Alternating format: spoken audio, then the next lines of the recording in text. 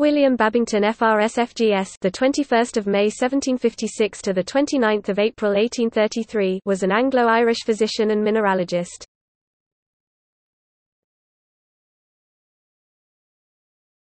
Topic: Life and work.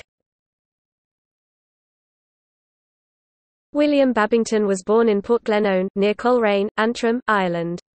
He was the son of Rev. Humphrey Babington, the great-great-grandson of Brutus Babington, sent to Ireland by James VI and his wife Anne née Buttle.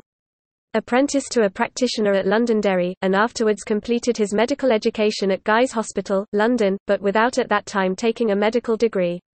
In 1777 he was made assistant surgeon to Haslar Naval Hospital, and held this appointment for 4 years.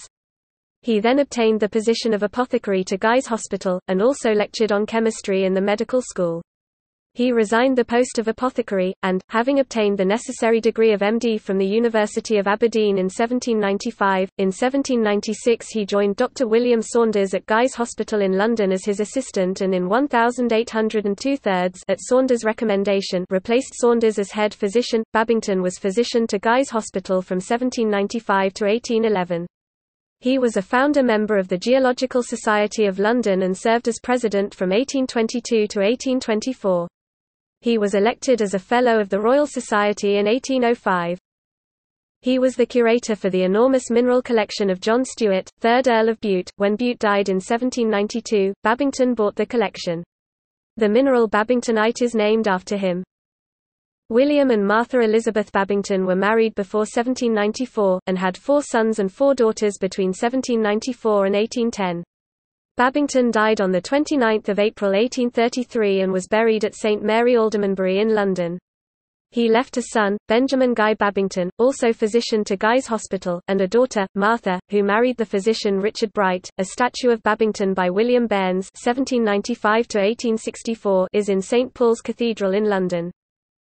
Anthony Babington, the Irish politician, was a direct descendant.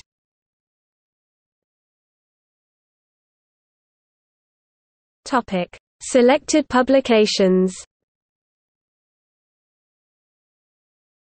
A systematic arrangement of minerals, founded on the joint consideration of their chemical, physical and external characters, reduced to the form of tables. 1796, London, T. Cox. A new system of mineralogy, in the form of a catalogue, after the manner of Baron Bourne's systematic catalogue of the collection of fossils of Mlle Eleonore de Raab. 1799, London, T. Bensley.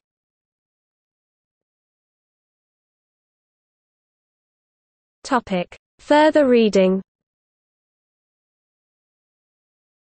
Monk, William 1878. The Role of the Royal College of Physicians of London. London, Royal College of Physicians.